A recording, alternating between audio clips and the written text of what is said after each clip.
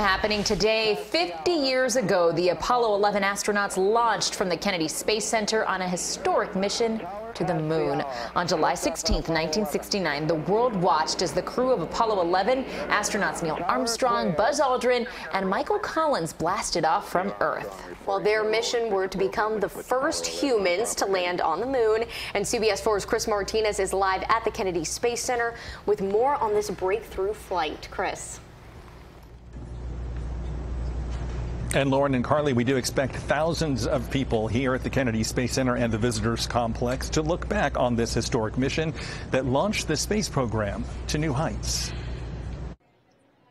At NASA's Kennedy Space Center, this exhibit celebrating the Apollo 11 mission is drawing crowds from around the globe, 50 years after the spaceflight captivated the world. Liftoff. We have a liftoff. 32 minutes past the hour. The Apollo 11 mission launched from Florida on July 16, 1969 at 9:32 a.m. 4 days later, the spacecraft's crew of Neil Armstrong, Buzz Aldrin, and Michael Collins successfully landed on the moon, taking man's first steps on the lunar surface. That's one small step for man,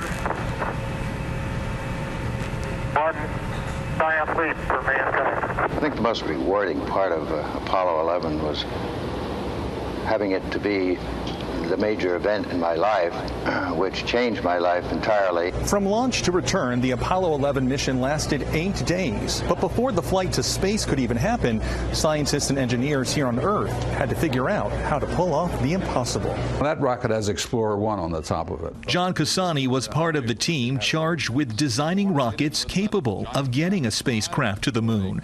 After the mission's success, he says the so-called Apollo effect led to a surge of interest in engineering and space. And that's the thing that really enabled the whole space exploration program to move forward after that. The fact that we had to fill the pipeline with the kind of talent and people, the interest in what was required. That one small step for man, paving the way for decades of new missions to the final frontier.